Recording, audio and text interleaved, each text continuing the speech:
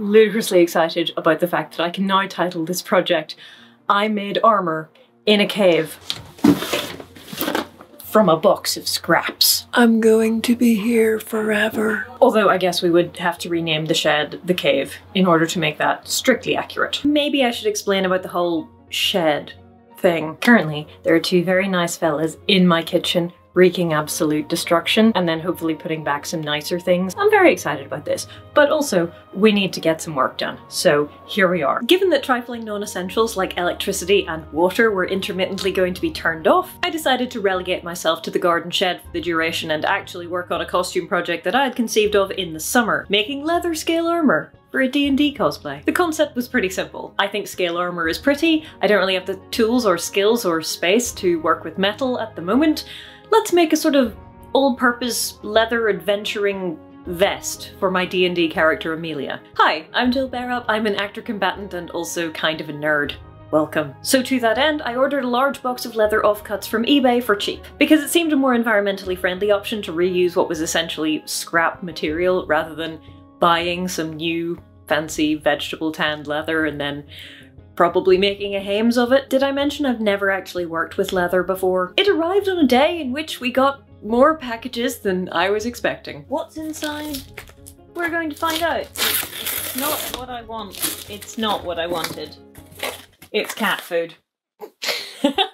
The second large parcel of the day did make me more joyful. Live and learn, I guess. Previous visitors to the channel may recognize Mannequin Skywalker, who still has the stab wounds. And now I've got 4 kilograms of leather offcuts. Scale armour is generally defined as armour made from small individual scales which are attached to each other and to a cloth or leather backing in overlapping rows. You can make scale armour of varying degrees of effectiveness from just about anything. Leather, metal, pangolin scales, crocodile. I went for leather. The first challenge was the cloth backing because I figured if that fits properly, then everything else can't help but fit properly. Right? Hello and welcome to the floor, where I have suddenly had an epiphany. This is my fabric bag. And in my fabric bag were the pieces of curtain fabric. Look, I really hated those curtains and they kept getting in my face at night and they came with the house and they probably weren't that clean. That I had previously intended to make into a bodice style top for cosplay because I saw Celinda Nichols wearing one in her D&D lookbook video and I thought, I want one of those. Isn't it great when like, you've done some of your work already? Big fan of that. Where's the back? In here somewhere. I think this is the back.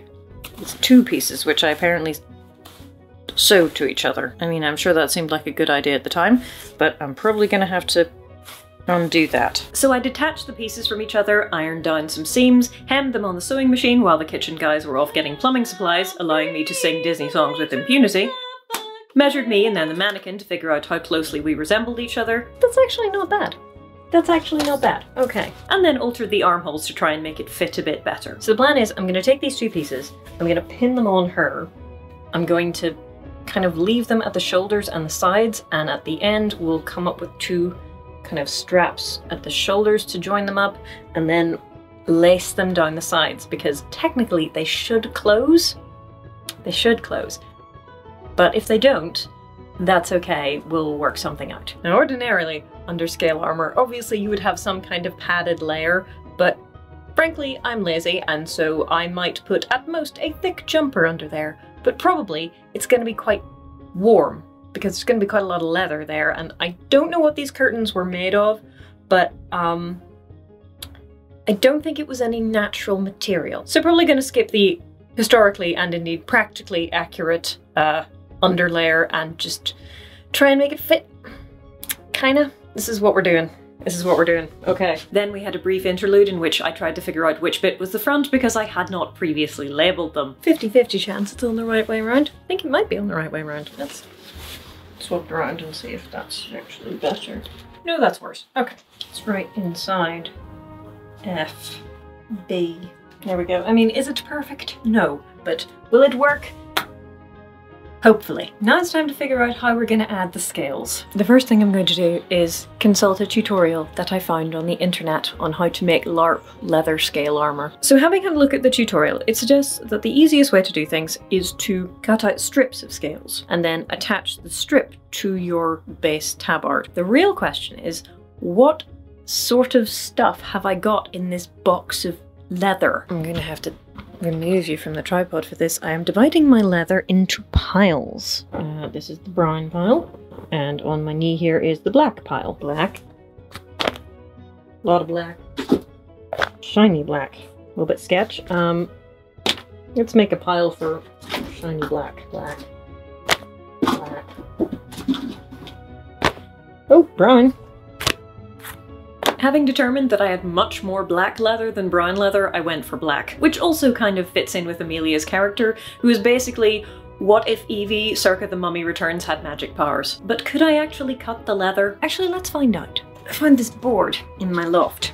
We're definitely continuing the theme of scraps here. Having traced a scale in purple glitter pen, not the best idea, you still can see the marks on the finished armour, but never mind. I then discovered it could be cut with scissors, but also much more efficiently with a rotary cutter. Yes, we can! I cut a row of scales as a test, and then I had to go do the school run. Well, it's been the weekend, and we are now back in the shed, so if you hear birds singing, or indeed people hammering things, kitchen renovation is ongoing. I used my test scales to make a cardboard template, and then enough stalling had occurred, and since my house was full of dust and often not full of electricity, there was really nothing to do but get on with cutting out rows and rows of scales and then punching holes in them. Got my leather punch. Trying to recall which is the smallest one. I think it's this one.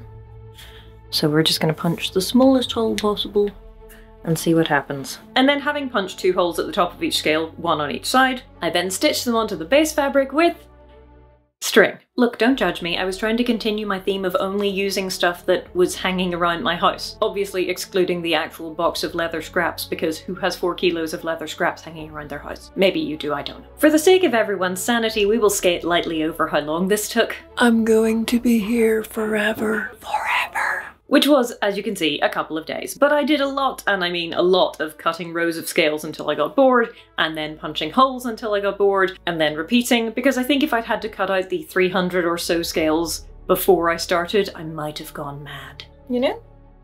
This isn't looking bad. When I got up to the waist, I had to cut the rows of scales up into smaller sections so that they overlapped properly. More like actual scale armour, I suppose. And that seemed to work pretty well. It took 2 days to finish the bulk of it, but I did put the same t-shirt on because, first of all, the washing machine was not working at the time, and second of all, the t-shirt was covered in lots of little pieces of leather, so I thought, if I have to go out, I'll just change. We're doing pretty well. We've got almost all of this done. I need a couple of extra ones for there, and then I need to figure out what I do at the top. Probably gonna make a bunch of individual scales. Gonna cut them out until I lose the will to live again, but I mean, it's looking great. I just hope it fits.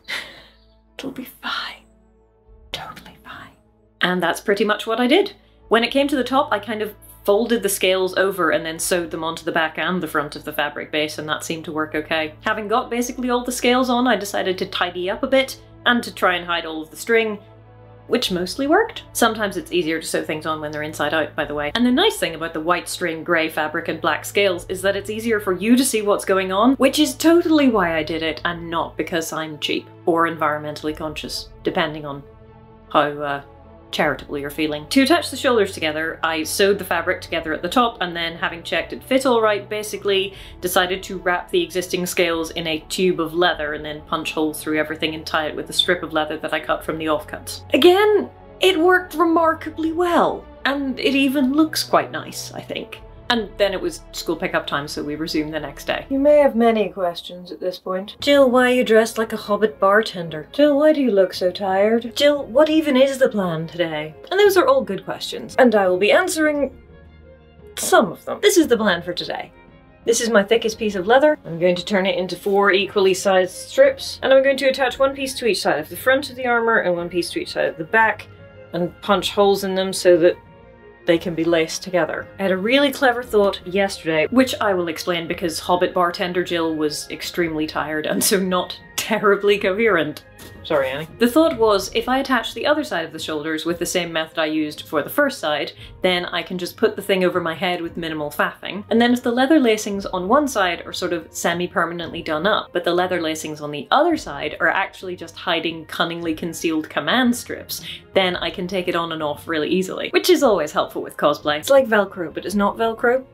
Poor Hobbit bartender Jill. But that's exactly what I did. I took my extremely thick piece of leather, I punched big holes in the sides that would have the lacing, I punched little holes in the side that I wanted to sew to the fabric, and I sewed them on. The lacing I used to tie them together, incidentally, was a leather lace that I had bought for a Princess Leia hair tutorial. I then cut out a rectangle of leather to make my shoulder tube on the right hand side and close the right shoulder in the same manner as the left. Though I'd advise not doing it while it's on the mannequin. I tried. That being done, I had to go and see a man about a bike repair, and then I had to figure out how the command strips were going to work. Question is, how do we attach them so that they won't fall off the fabric? The solution I came up with was get a long rectangle of thin leather and sew it to the front piece for later sticking, sew the thick back strip on as usual, lace the thick pieces together so they look nice, and then hoping that this and this can just stick together with the little command strips, is that what you call them? Let's have a go. I had a go. Oh no. No, these are not sticking at all, are they? Clearly, the solution is stronger glue. So I went into my house and I thought, I know there's super glue in here somewhere, and then I thought, why don't I just ask these nice guys who are here renovating my kitchen if they have any strong glue? Yeah, they do. As it turns out, yes, using extremely strong skin bonding 2-part glue did in fact mean that everything stayed where it needed to. It's stuck with my glasses. Hooray, it worked! Tidy up time. Tidy up time basically involved sewing or PVA gluing individual scales to places that looked like they could use it, after which I had to actually tidy up all of the mess that I'd made, and then it was time to get my glad rags on. But not before texting all of my friends to show them what I had made, because if it had taken you 4 days in a shed to make something, you'd probably send pictures to everyone you knew as well. May I present Amelia, rogue, warlock, variant human. That Evie from The Mummy but with magic powers kind of concept is why she wears a lot of black, why she has a lot of ranks in knowledge history, and why she has a lot of points in investigation as well. The reason she has levels in rogue and in warlock is basically because I had not played D&D for so long, I had no idea what was going on, so I just told my friend James the character concept and went, what do you think? As it turns out, she is a lot of fun to play. And as it turns out, she's really fun to cosplay because she just wears a lot of black. And now, of course, her beautiful, amazing, wonderful black scale armour vest. I am so pleased with how it turned out, honestly. Every time I do one of these making projects, I'm like, never again! Never again! Why is this so hard?